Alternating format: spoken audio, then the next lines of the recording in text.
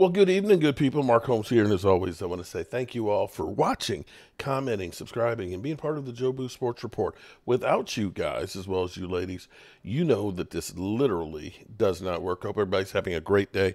I have had a busy one.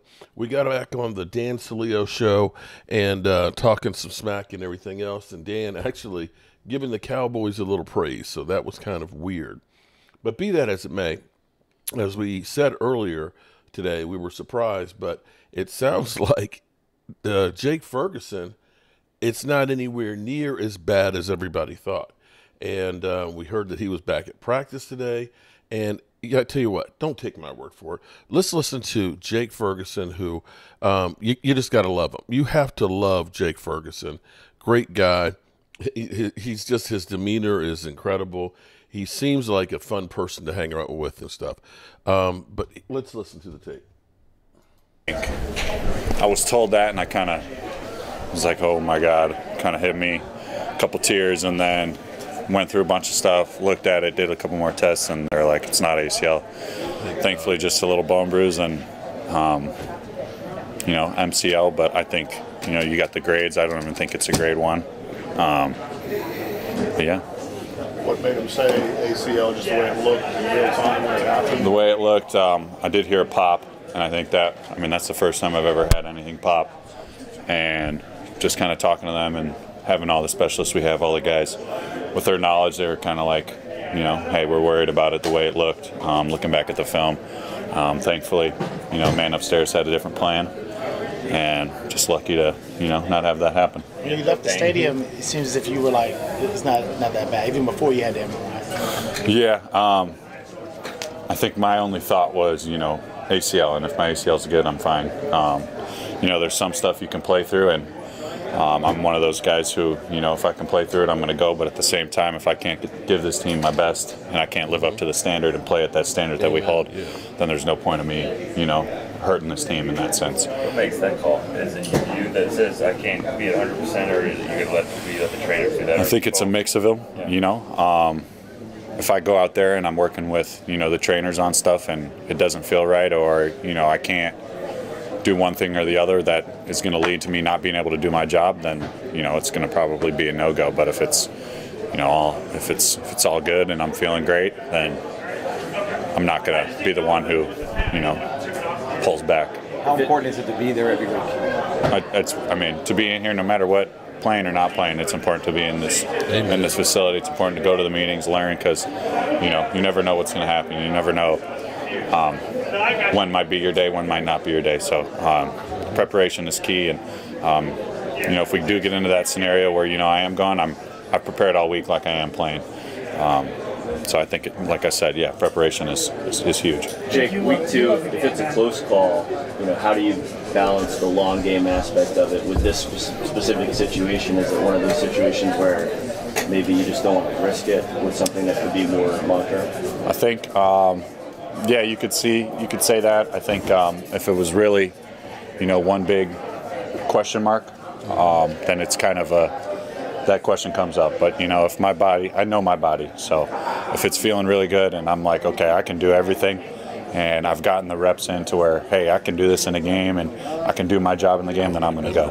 You love the game. We know that. You've shown that throughout the year. When you go through something like that now, does it just give you a fresh perspective of like, man, I was getting ready to be potentially done for the season and it's back? But I've known that from the jump. This game isn't loyal.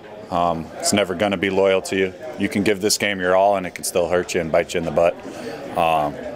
And so I try to come in here every day as each day's a blessing. Each day I get to come in here and do this. Someone wishes they were in my spot, and God giving me that blessing of having not a season-ending injury. I got to come in here and take every day by the horns and appreciate every day. What did you say your pain level was like?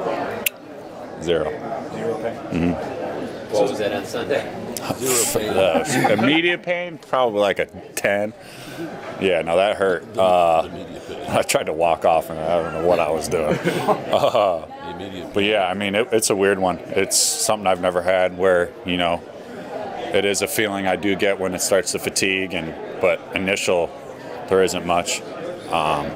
just a little instability, and that kind of starts to raise some questions because you don't want to have one thing give out and have a lead to another. So just want to make sure everything's stable and that I can do my job. It's getting pretty like I don't need any help. Then you're like, wait. Well, yeah. I told them to get off of me because I wanted to get off the field, and then I was like, I can cut. And he goes, if you cut right now, I'm gonna, not good. And I think just part of me, felt that I could, but then also part of me wanted to know. If I cut and my leg goes down and I touch grass, it's probably not a good thing. No, not at all. So it's kind of just more damage both on that one, but yeah. What's the rest of the week look like as far as like thresholds you'll want to hit, to make that decision if you will play? Yeah, I think it's the question is, day by day, how am I feeling each day? I think if I come in and it's, not getting any better, or it's too slow, or it's not where I want to be, where I can't do my job like I've said, then I'm not going to go. And if I can't do my job, then that hurts this team. And I know that the guys in our room, they can do that job. They're healthy right now, and I have all the faith in them that if I don't go, they're going to get the job done. And I think on the other side of things, if I can go, I'm going to go. This is the National Football League. This is the game of football. There are going to be some nicks. There's going to be some problems. But sometimes you just got to play through it. Thanks, guys. Thanks, Jay. That is incredible news, listening to Jake Fergison. And he's realistic, too, because, when you're a football player, you're young, you are, you're a warrior, okay? You literally, if I'm not in a hospital bed, you're ready to rock and roll. Now, sometimes what has to happen, though, is you have to protect them from themselves. And sometimes, we feel like, Coach, I can go. And you're going, but you're not really, and you might not really need to go. And knowing Jake Fergison, he is a gym rat. He's a guy who wants to be out there and doesn't want to miss any time. So, hopefully, maybe he's a quick healer. Maybe it wasn't that bad. The thing about knees, and I know from my own personal experience because I tore my ACL in high school, and coming back from surgery from it, literally, this was crazy. This is unheard of these days. But I tore my ACL the last scrimmage before the regular season started, the week before the season opener. I was back, and I only missed 4 games. I had my surgery, and 2.5 weeks later, I was actually playing, which was crazy, without an ACL. They just took the ACL. I know people won't believe me, but it's the truth, because at that time, the scope was just getting there. But the thing that happens is when your knee jolts, it's scary as hell, and you'll get a shock of pain and stuff. And when you've had that kind of an injury, then you're worried every time, is it okay? And that's where I think Terrence Steele last year coming back, you're constantly in your mind, is this thing ready to go? Can I let it rip? Do I trust it? And you favor it. When you favor it, that's actually when you get hurt worse. So hopefully this is a situation where he'll be able to let it rip without it actually ripping. So we'll see where it goes with that. But that's definitely great news with Jake Fergison because, when we were watching that on the field, you're thinking this might be an ACL. He may be done for the season. But so far, great news. All right, you good people. I got some more work I'm going to do here around the Red Brick House, and I'll be back for tomorrow.